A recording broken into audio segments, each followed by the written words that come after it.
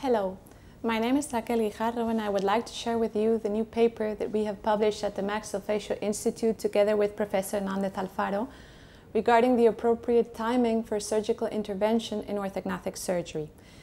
As you know, orthognathic surgery is the treatment of dental-maxillofacial deformity, and during the last 50 years we have witnessed a profound revolution in the treatment of this pathology.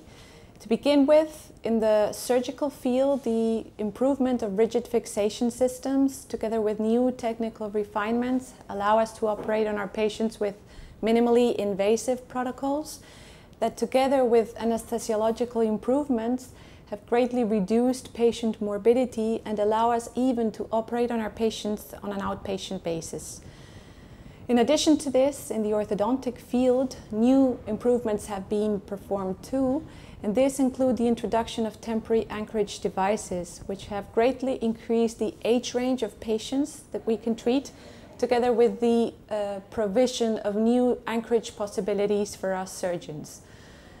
The classical approach to orthognathic surgery, as you know, involves an orthodontic preparation phase that tends to last about a year. Then surgery takes place, and it is followed by a second orthodontic phase in which the final adjustments are performed. This is what we call the conventional approach or surgery late approach.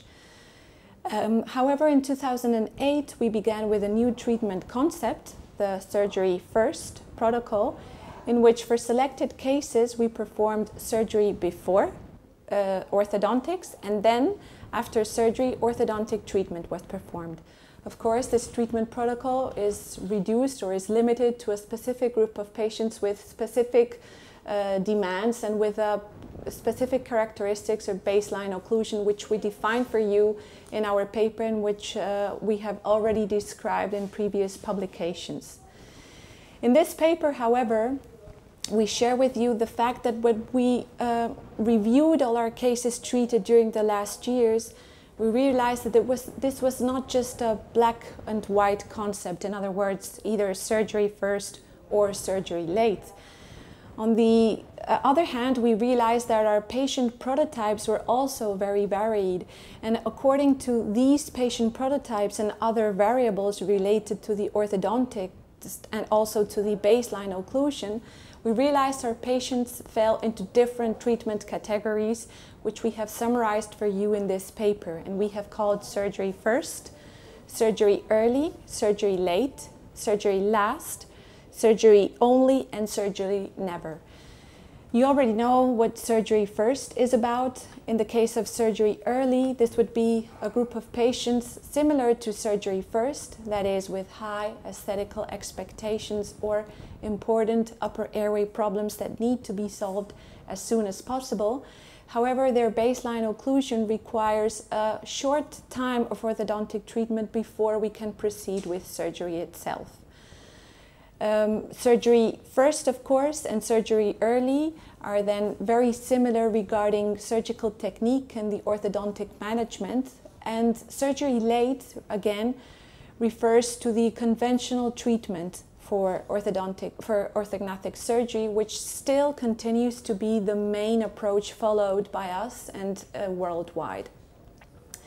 However, there are other treatment modalities which include surgery last.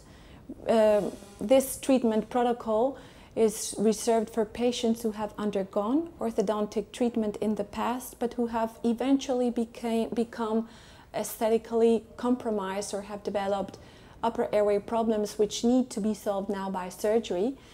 In the case of surgery only, this is a protocol strictly limited to a specific group of patients with particular occlusal characteristics, which we also define for you in our paper.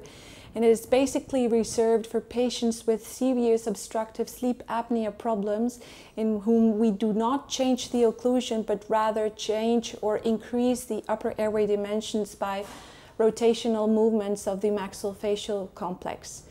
And finally, of course, we have the surgery never group, whom of course do not undergo surgery, but rather decide to undergo orthodontic camouflage, understanding its limitations and potential problems.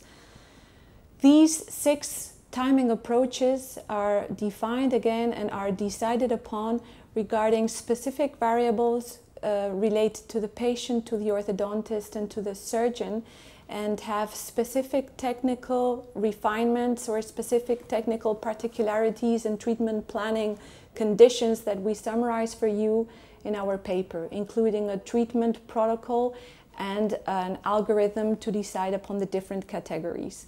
Thank you very much.